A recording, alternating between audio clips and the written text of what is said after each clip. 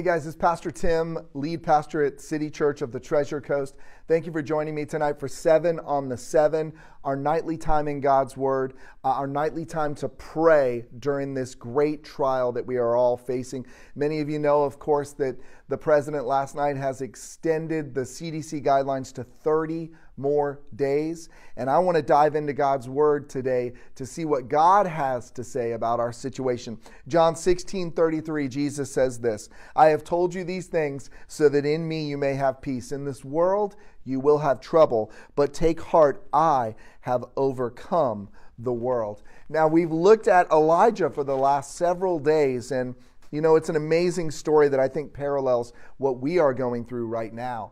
Because in Elijah's time, there was great prosperity, but they were worshiping idols. They were not giving God the glory. And so Elijah comes on the scene as a hero, and God says, here's your first act as hero. You're going to tell everybody, especially King Ahab, that I am shutting down the system. I have guidelines for you. There is going to be no rain until I say there is rain. And we looked at this story and how God still provided for Elijah and then sent him to a poor widow. And I want to come back to the part of the story where rain flows again, where rain falls. Again, Lord, we need your healing rain to flow into our lives during this time, Lord. We ask it in Jesus' name.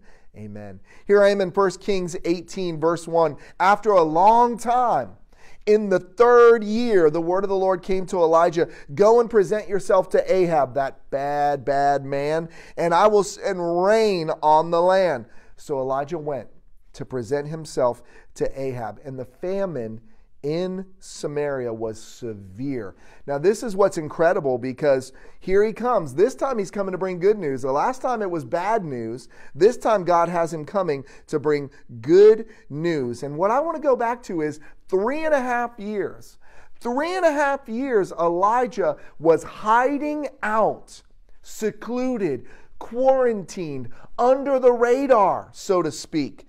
And what was the purpose for those 3.5 years in Elijah's life? I think it parallels what we are going through. Many of you have lost your jobs, and you've gotten a bad medical report, and you've gone through a lot of things that you never dreamed you would go through. The rain doesn't feel like it's falling. What is the purpose for that time? Well, here's what I want to submit to you tonight. I believe that purpose was to prepare Elijah. We're talking about Elijah personally, not all the people, not King Ahab. I believe that time of quarantine was to prepare Elijah for this great work that he is now going to do. And you know what? God does the same thing for you and for I. He prepares us for greatness. He has perfect timing for our lives, and it usually doesn't line up with my impatient, my impetuous timing. And this has been a test of our patience. This has been a test of our trust. Proverbs 3, 5, and 6 says this, "Trust in the Lord with all your heart and lean not on your own understanding." We've had to do that during this time. "In all your ways acknowledge him, and he will make your path straight." When we trust in God's timing, when we trust in God, that is when miracles can happen that will change the world. And we've been declaring and believing, and we're asking you to declare and believe with us that a miracle will come out of this plan that the devil has had to bring death and destruction, that life and a miracle will come. When we wait for the Lord, when we take that time of preparation, that time of seclusion, we will hear his voice. And when we hear his voice, because we've taken the time to be in his word and trust him, we will be ready. Now, here's the problem. Most of us aren't ready. And so instead of being used and instead of going out and seeing a miracle, we just implode.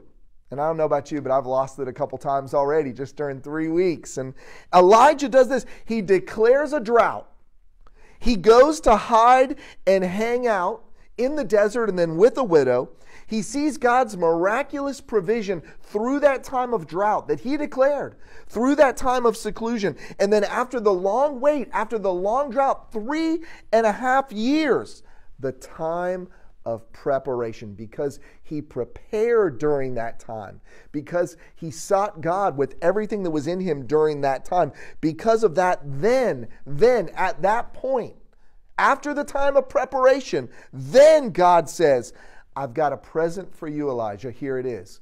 You have to go and present. Here's the present. Present yourself back to Ahab. It's time to go. So what will Elijah do? 1 Kings 18, verse 15. Elijah said, "As the Lord Almighty lives, whom I serve, I will surely present myself to Ahab today." So listen, that time of preparation brought Elijah to a time of presentation. That time of preparation, 3.5 years, brought Elijah to this time of preparation so that he's ready to have a time of presentation. And so what I want you to do, understand we are in the waiting. We are in the time of preparation. The time of presentation is coming. We are in the time of preparation.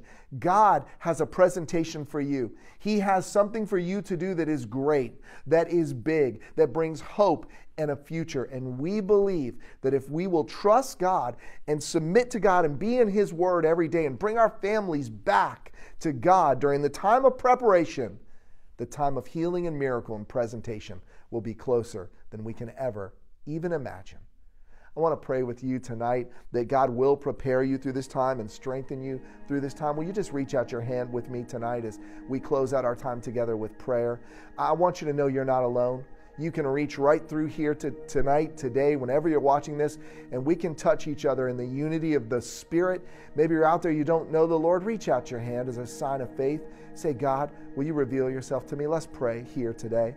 Lord Jesus, we love you with all of our hearts. God, in the preparation, help us not to lose heart and be impatient. Help us not to lose our faith, God. Help us not to lose our minds. But in the time of preparation, help us to become stronger and closer and more like you. Help us to hear your voice. Help us to trust you, Lord, for that big presentation to come, a presentation of your miraculous healing, a presentation of you pushing back this virus, a presentation that you are God for the world to see. Lord, I pray for my brothers and sisters that are out there, some whom I've never met, that are hurting tonight. And God, would you present yourself in their lives as they cry out in a miraculous way, Lord? Would you meet them right where they're at, but don't leave us there. Take us where we need to be. Father, I pray you touch every need that's being lifted up tonight with your grace, with your mercy, and with your provision. God, as you are preparing us for a presentation, I pray that the presentation of your grace and love would flow into our hearts tonight. In Jesus' name we pray. Amen. Amen. Thank you for joining us for 7 on the 7. I need to ask you to do something that will really help us. If you'll go to citychurchtreasurecoast.com and find the Give Online or Donate Now button and give a special gift tonight via credit card or check, it'll help us to continue to meet the needs of the Treasure Coast and our state and our world. Right there on our 7 on the 7 banner, there's a Facebook way that you can give also. Would you prayerfully consider giving your best gift tonight as we go into all the world to share the good news that Jesus loves you to all people. Again, we love you. We're looking out for you. We can't wait to get back together in person one day soon after this drought of time together. We can't wait for the rain to fall. We love you. God bless you. Have a great night.